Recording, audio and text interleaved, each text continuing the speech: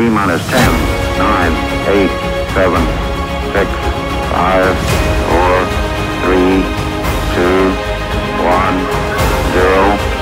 Flight control, countdown confirmed.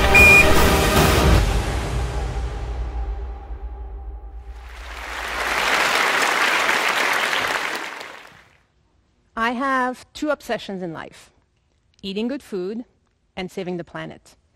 Now, the eating good food part makes sense.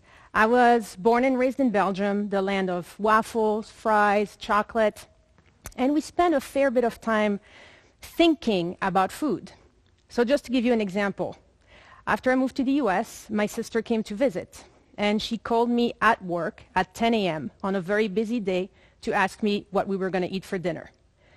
And when I told her that I hadn't given it any thought, I'm guessing she first thought, whoa, she's lived in the US for way too long. And then she probably did not understand.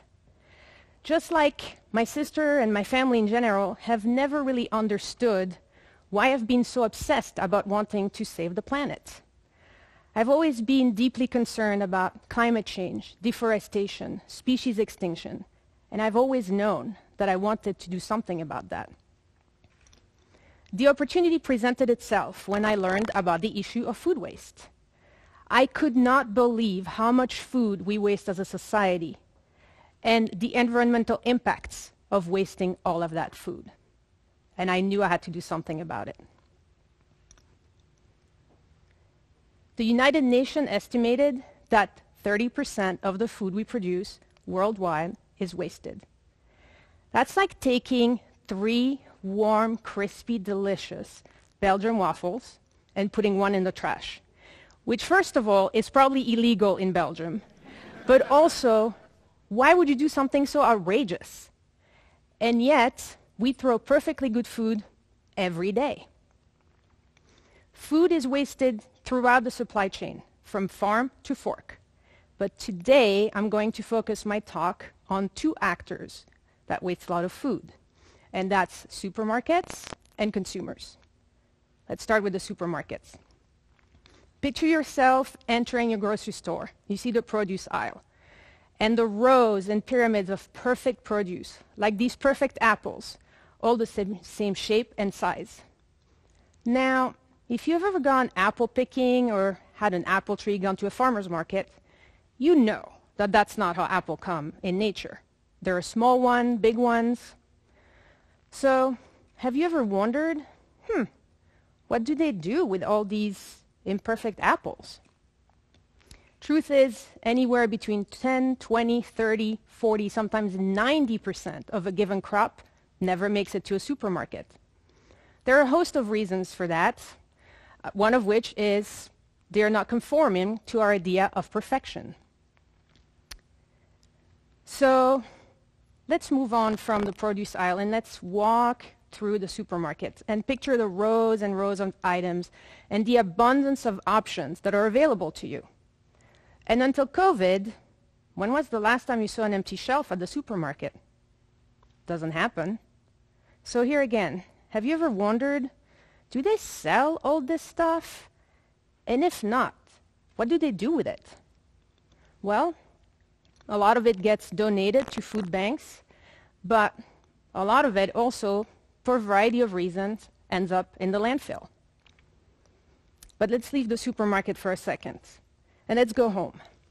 You go home, you're in front of your refrigerator, you open it, and if you're like a lot of people, you're probably thinking, I'm not really sure what's in there.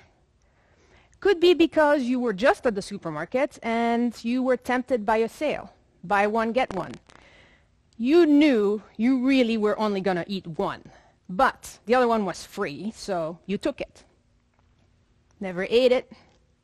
You tossed it. Or you're confused by expiration dates. Best by, use by, sell by. What does that even mean?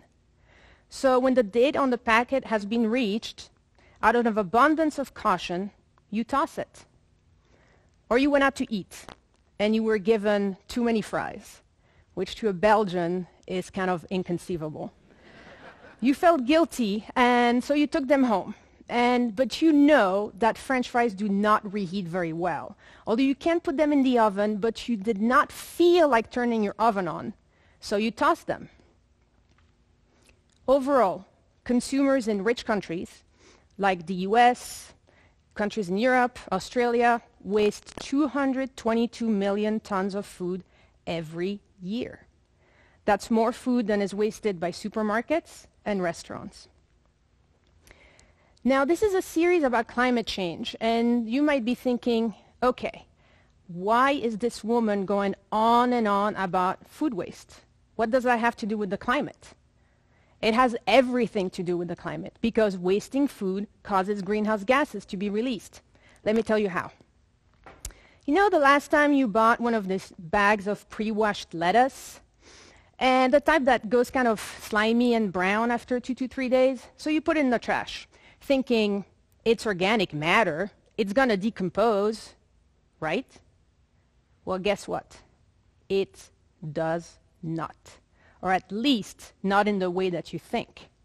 That head of lettuce is going to take 25 years to decompose in a landfill. If you had tossed it on a compost pile, it would be gone in a few weeks. This is because landfills are not designed for food to decompose. They're designed to keep things in. So they get capped with layers of glass or other materials, and that prevents oxygen from being able to help food decompose. So while that lettuce is taking the long way to decomposition, it will release methane, a greenhouse gas much more potent than what comes out of your tailpipe. But then in addition to that, there's all the labor and the resources that went into growing, harvesting, transporting, refrigerating, packaging that lettuce. The land that was used to grow lettuce, that's going to end up in the trash. The water to water lettuce, that's going to end up in the trash. The pesticides that are going to pollute our waterways for lettuce, that's going to end up in the trash.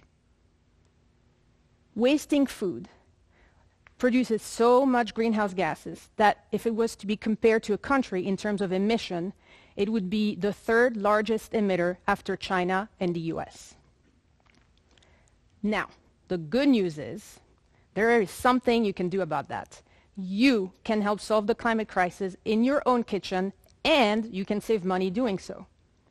How much money, you're wondering? $1,800. That's about how much the average family of 4 throws away every year. So I'm going to give you 3 tips that you can do at home right now and 2 bonus tips. First one, become the master of your refrigerator. Try to not overstuff your fridge so much so that you will always know what's in it. Pack your leftovers in glass containers. Out of sight, out of mind, right? But if you put in a glass container or a clear container, you will always know what's in there. Designate a shelf with a sign on it that says, "Eat me first," and put on that shelf the items that you'd like to eat first. Shop your refrigerator. So next time before you head out to get groceries, kind of see what's in there and what kind of a meal you can make with what you already have on hand. 2, use your best judgment when it comes to expiration dates. For the most part, expiration dates are an indicator of food quality, not safety. This is particularly true for anything that's prepackaged, like cereal, crackers, chips, also canned food. Those will be safe to eat way past the date. Further than that, I myself ate eggs a few months ago that were 3 months past date, and I'm here to tell you about it. So try to rely on your senses more.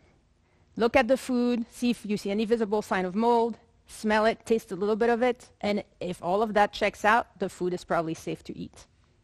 Number 3, use your freezer. Your freezer is your best ally against food waste. That's because freezing is like hitting the pause button on food. In my own freezer, some of the strangest things you may find include tomato paste, coconut milk, a knob of ginger, bread, milk. And you know those eggs I just told you about, and you're thinking, okay, I can do this food waste thing, but there's no way I'm eating eggs that are 3 months past date. Well, you know what? You can crack them and freeze them, and you'll have them later for a recipe. It's like a beautiful gift. Anytime you're hungry, you can open your freezer and there's going to be something delicious to eat if you don't feel like cooking. So remember, become the master of your refrigerator. Use your best judgment when it comes to expiration dates. And use your freezer. Now, I told you I had 2 bonus tips for you. If you feel like really becoming a guru for reducing food waste, next time you go to your supermarket, ask to talk to the produce manager and ask them to carry imperfect produce. They're just as delicious and nutritious as their perfect counterparts. And we need to start asking grocery stores to carry them so we can start breaking down the barriers that make grocers believe that we will only buy perfection. This has been done in France with great success. Then, in addition to that, also ask your grocer where they keep the items that are nearing the end of shelf life and are on sale. There's usually a shelf hidden somewhere in the store. We need to make these shelves much more obvious so that we can give more people the opportunity to buy good food for less. You are an agent of change. You have immense power to change the status quo, even in very small ways.